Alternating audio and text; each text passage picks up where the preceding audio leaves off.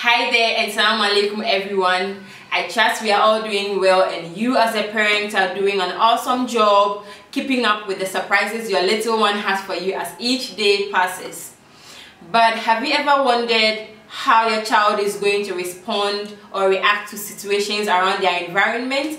Have you as a parent with more than a child wondered why your first child might be easygoing but your little one is really giving you a hard time? There are two sides to this. We have the genetic factors and we have the environmental factors. For the genetic factors, we'll look at temperament, and for the environmental factors, we'll look at things that a child is exposed to during their early years, be it quality parenting, be it opportunities or stresses in the child's life. But this particular video will focus more on temperament and your child's personality development. What is temperament? Temperament refers to certain patterns of behavior and how the child relates to the environment. They are the small and big things that makes your child unique and different from any other person. But because temperament is biologically based, if as a parent you are easygoing, you are likely to have an easygoing child. If you are difficult, you are likely to have a difficult child. And if you are slow to warm, you are likely to have a slow to warm child. Around 1960s, Alexander Thomas and Stella Chess conducted a research about temperament and how they can best help parents.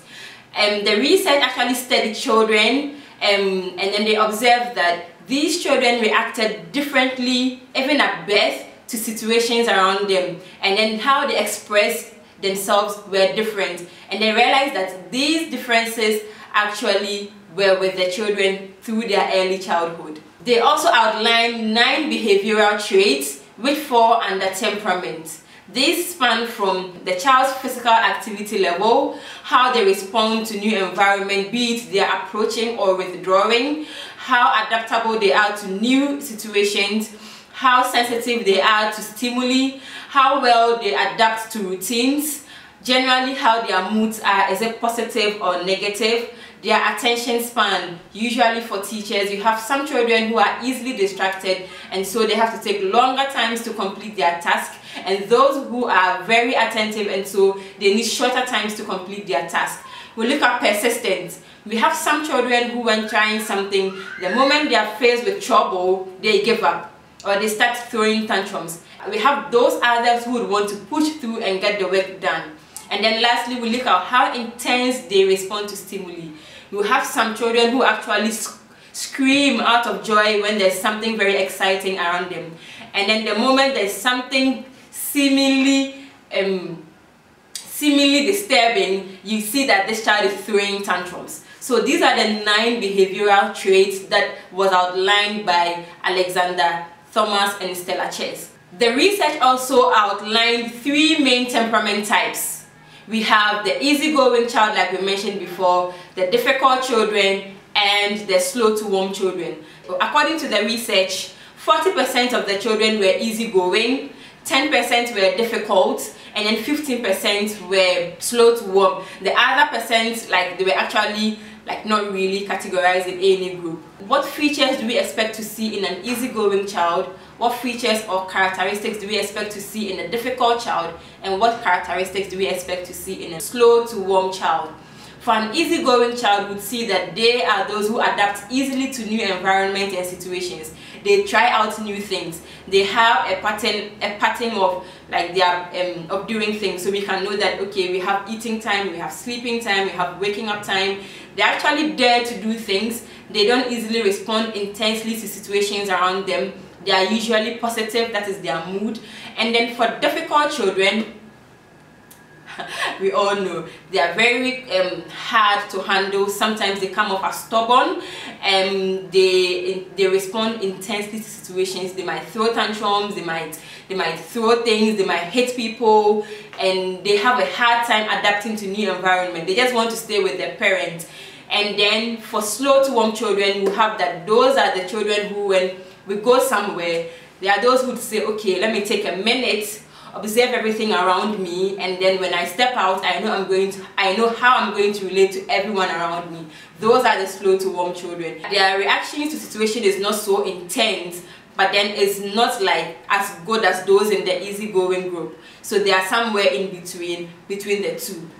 But what do you as a teacher or caregiver do with this information?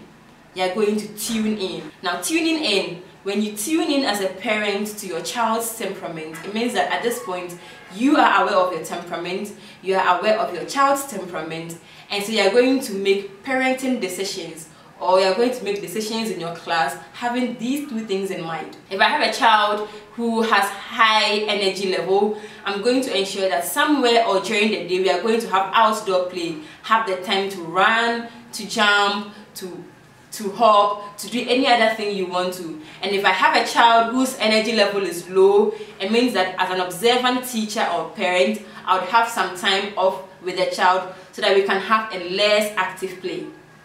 That is what tuning in is about. Lastly, I would just want to say that as parents or caregivers, we just have to be flexible during these times, because when children get overwhelmed inside, they can only express it in so many different ways. So if we are able to know that this is my child's temperament, we would know how to respond to some of these behaviors, and this is going to foster development optimally. So this is me again, just pleading with parents to help the children grow or thrive. Now we mentioned two things, temperament and then early experiences. So yes, are we going to give them a nurturing environment to help them grow, because this temperament is steadily going to build their personality.